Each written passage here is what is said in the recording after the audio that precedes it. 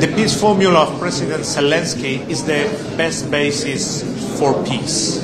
And as far as Spain both as a country, as a presidency of the EU, understand peace, because today many people have a peace formula, but we have to make sure that we all talk about the same thing with the same content when we talk about peace.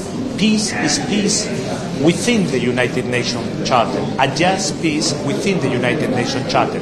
And that means a peace with sovereignty and territorial integrity within the international recognized borders of Ukraine.